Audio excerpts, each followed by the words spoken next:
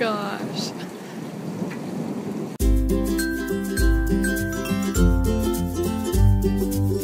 Good morning. You're seeing me in all of my morning glory today because I had to get started super early. There's a ton of stuff that I'm doing today. So, first things first, breakfast. Already fed the dog, but I'm gonna have breakfast. I went to Costco last night and got the essentials. Got light bulbs, of course. I'm gonna go change those light bulbs right now, actually, for outside. Dishwashing detergent, laundry detergent, breakfast, Honey Nut Checks. I already busted them open. And actually, I don't have any milk. Usually I eat these with like almond milk. I don't have any. So, I'm just eating them dry. I like dry cereal. Anyway, I'm going to change the light bulbs outside. And then I have to get ready. Cleo, taking care of Cleo. And then we have a wedding tonight. So I got to get ready for that too. So it'll be kind of a long day, a really busy day. But it should be fun. Should be eventful.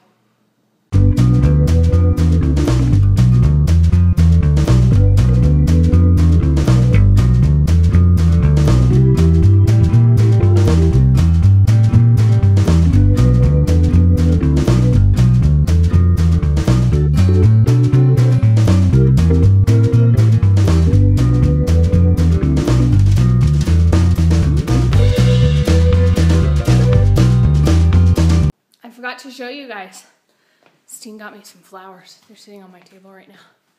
They're so pretty. He made me mad the other day, so he bought me flowers to make up for it. Good man, good man. Steen just texted me and he said that there might be something under the doorstep for me. So I was gonna go check that out before I get doing anything because, ooh, I love prizes. I think I know what it is, but he said it's under our mat. So, let's see here. What do we have? Anything? Ah, there it is. Did you see it? Yay! Target gift card. So, this is from our realtors. When I was gone to Chicago, they had a movie night where all of their clients that they had worked with got to go to Jurassic World.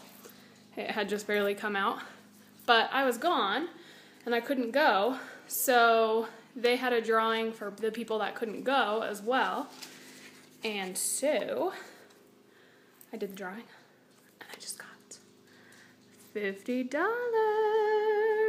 Woohoo! I love $50 to Target. That means we can go shopping.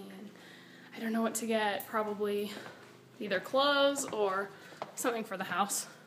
That's usually what I like to get, is something for the house. Anyway, today's gonna be kind of a busy day because this little girl is going to the vet. And this is how you know the dog is not feeling well. Put her collar on. She's just standing there. Usually she's like jumping around, going crazy. Anyway, Cleo, do you want to go? Yeah, usually she's like so excited. So I'm hoping that we get some news from the vet that she's okay. Anyway, we'll see when we get there.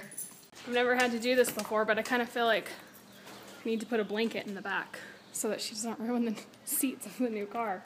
Usually I just let her jump in, but I'm gonna give her a little blanket to sit on in the back so she doesn't scratch up the leather. Hopefully this works. You gotta sit on the seat, sit. Is that blanket gonna be okay? Sit down. Sit. Come here. Sit. Sit. Okay. Look at this. You get fancy parking just for being at the hospital. Hey. Why are you being crazy? Cool it. It's gonna have to be. Let's do around.